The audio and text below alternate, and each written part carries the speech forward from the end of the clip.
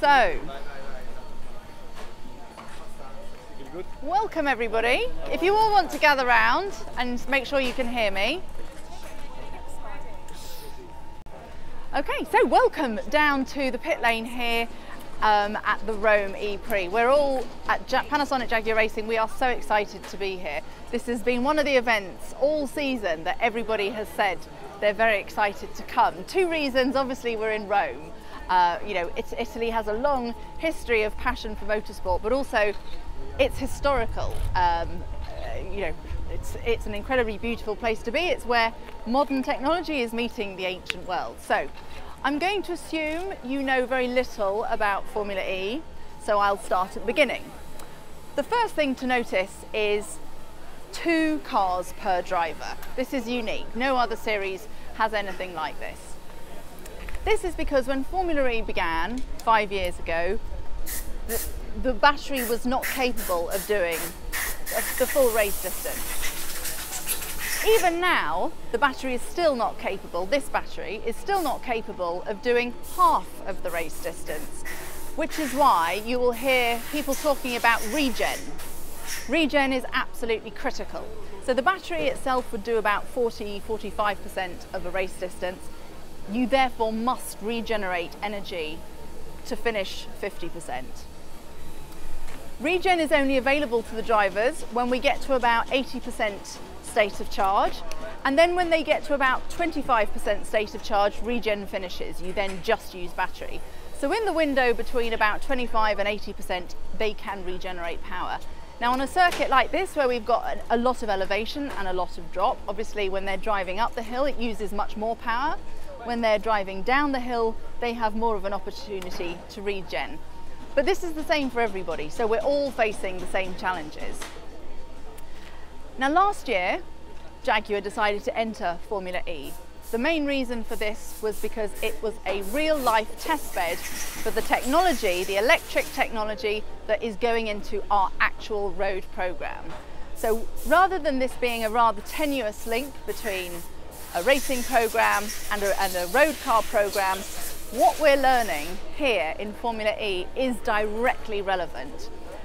I think Formula E is one of the most exciting places to be anywhere in motor racing at the moment, because we are pushing the boundaries. Every time we go out, we learn more about electrification, how batteries operate, electric powertrains, every single time. If you think of the internal combustion engine, it's been around for 100 years. We're only ever talking about marginal gains when cars go out. Most of the time we're even just talking about aerodynamics and suspension. We're not actually talking about engine performance. So here we're looking at performance and we are making huge gains in our understanding. So obviously this is electric. The cars are the same all the way down the pit lane. The big difference is from the roll hoop back. So everybody gets the same car. The battery is standard, but from the battery, the motor, the inverter, the gearbox and the rear suspension is open for the teams. Now again, this is another way why Formula E is so attractive to manufacturers, why we have more manufacturers in Formula E than anything else, because this is the relevant bit to the road cars. Aerodynamics, making cars go faster through these marginal gains, doesn't really reflect on road cars. So this is where we as a manufacturer are learning. So it's our motors, our inverters and our gearbox. This is therefore the sensitive bit, and every team has a different solution, and of course nobody knows what the right answer is, we just try our best. So last year was our first year. It was a very difficult year for us. We came into a championship that was established. Many teams, you know, they'd been racing for 2 years. They knew most of the circuits. They understood the technology. We were new last year. We came in late, so we knew we didn't have a very fast setup. We knew our powertrain was safe and reliable, but it wasn't going to be the quickest. There were many compromises. We immediately started working on our car for this season. We made 200 changes. This has now meant we are much quicker. We're now fighting for podiums. We're looking forward to podiums and we hope to be winning races before too long. So out of those 200 changes that we made to the car last year, these are all about weight and efficiency. Because if I told you that the battery, each battery in each car is 28 kilowatt hours of power, this is 56 kilowatt hours for the whole race. And if I told you that 56 kilowatts, if you convert that into a petrol equivalent, is 5.77 litres of gas. So for the entire race, you are looking at the cars using 5.77 litres. So when we're talking about efficiency, we are really talking about huge efficiency. So when we're looking at a gain of 10% of efficiency, this is obviously very important because, again, this translates into road cars, into having extended range. And when we're looking at electric road cars, this is of course the big thing that everybody needs to address, extending their range. So the cars are standard, they're 880 kilograms car and driver. Tyres are unique to Formula E as well because they're grooved.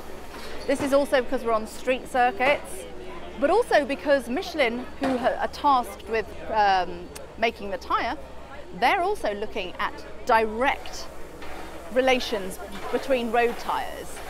It's easy to throw money at a problem and to create 15 different tyre compounds to go quick, but actually Michelin want to sell more road tyres as well. They are this, you know, we all want to learn how we can improve our product for our sales.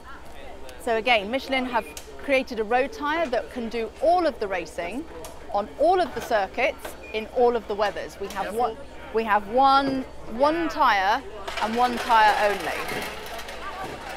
So the big thing with Formula E, it's a time thing. Because everything is condensed into one day, it's very important to keep to time.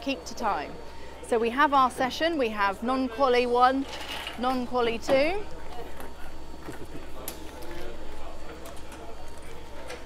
But it's now very important because we have got qualifying at 12 o'clock in 35 minutes, and this is a live pit. The mechanics are now getting the cars ready for that session. We have no choice, you must go out. The qualifying sessions run in batches, so you have 5 cars per batch. They run for 5 minutes. They get an out lap, a 180 kilowatt lap, and then a 200 kilowatt lap. That's it. So again, very important, no mistakes, keep it clean, but the pressure is very tight on the drivers. Has anyone got any questions? I'm aware I just talk and I give you lots of information, so any questions? The batteries are the same in all cars? All the same. And so from what manufacturer? Or one manufacturer. So currently Williams are the battery provider for the whole series. Because Williams are our technical partner, they are no longer providing the batteries next year. It's going to be McLaren Advanced McLaren. Yeah. So.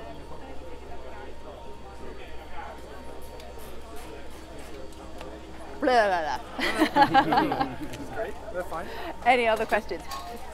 I hope you enjoy the race. I got a question about Waymo and the deal with Google. Yes? Traditionally, the transfer of technology is from those cars to the regular car. Yes. Is it possible sometimes, back in the future, that there will be races without any driver, any pilot, well, here only with IA? Yeah, here at Formula E we have something called Robo Race, okay, where again they are trialling the technology. So the car is driving around the track. They have a driver sometimes, but they have also run the car without the driver. Okay. Not full speed yet, yeah, but they are, again, they're trying. Okay. The exciting thing about this environment is that we don't know where the boundaries are yet. Mm-hmm. We don't know where the end point is. We know everything is open to possibility. Now, autonomous racing may not ever come of anything, but the technology that comes from autonomous racing may well. Maybe. So it's full trajectory and exactly. Okay. Yeah. Pilot won't be happy with that. Right. Thank I'm you very sorry. much. I believe you have to go. Would you like your microphone back? Yeah. Thank you, guys. Thank you. Sorry, sir. Can I just grab your passport? Yeah.